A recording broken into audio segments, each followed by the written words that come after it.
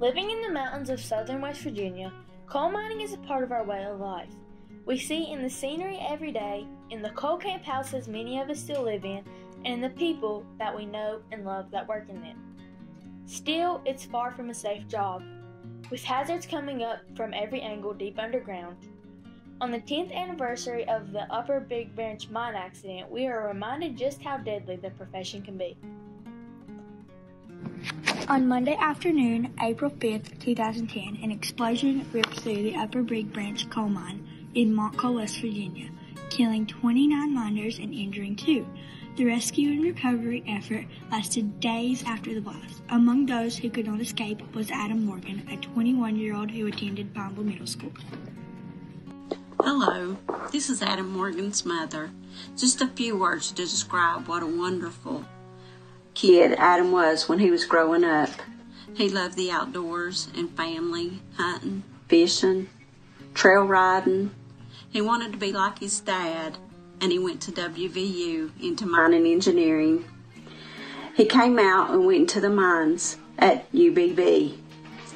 4 months later, when the disaster struck, the mines blew up from methane. Although mine safety has come a long way since 2010, there is still a lot that can be done to protect our miners. After speaking with a mine expert, we learned that these detectors are available, that they are worn by some miners but not all.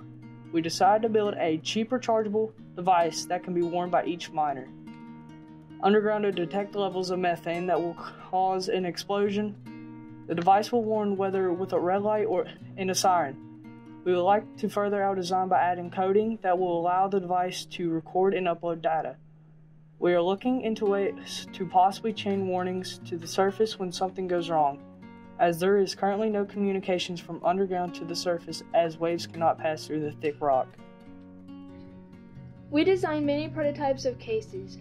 Getting the measurements and dimensions took many tries.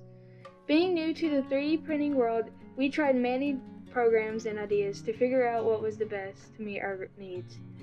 We 3D printed our best prototypes. We are also using robotics to put detectors on our wheels that can be driven ahead of the miners to detect problems before entering an area.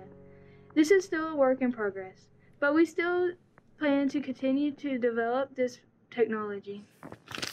He was so very well liked. He had many friends, and we all miss and love him so very much.